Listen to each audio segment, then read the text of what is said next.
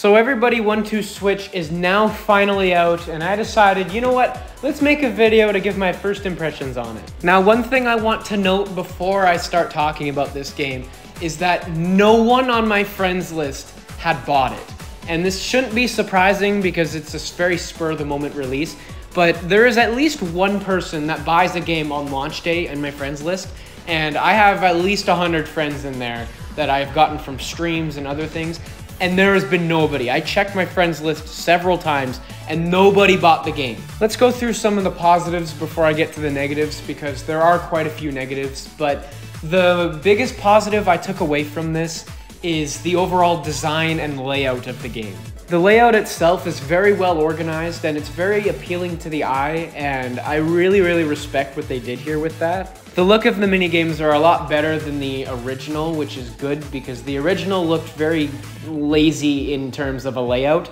This one does not have that same issue, which is a good thing. So in the modes that we played, we did 3 20-minute rounds, and I really like that addition here, where you can customize the amount of time you're playing for. You can go from 20 minutes to 60 minutes, which is definitely an improvement over the last game, which just had you end whenever. The mini games themselves are just kind of fine and plain. Just like the original game, they're not very inspired.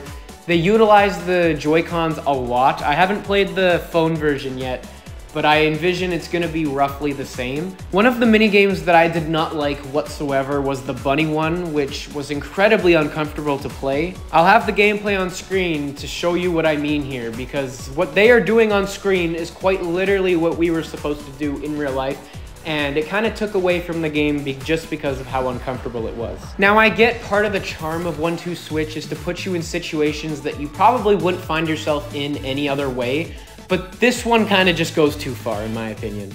Now, thankfully, this was the only minigame that me and my family were actually uncomfortable with. The other ones weren't too bad. The red light, green light minigame got incredibly tedious just because of how annoying it was. This isn't necessarily a knock against the game itself, more rather an opinion or a nitpick I have with it. One of the mini games that I really enjoyed was the Find the Joy-Con one, because it utilizes the Joy-Con's rumble to make a vibration as you try and find the Joy-Con that the other team hid. These types of mini games are the ones that I enjoy the most because they utilize the Joy-Con's full capability to make something pretty cool. Take the ninja mini game for example, because you've got 2 other people throwing ninja stars at someone who's trying to block them with a sword. You literally cannot do this on another console, and I think that's pretty cool. Now, is this game a system seller? No. Is it just a compilation of mini games that you can play with your friends once or twice before you drop it? Yes.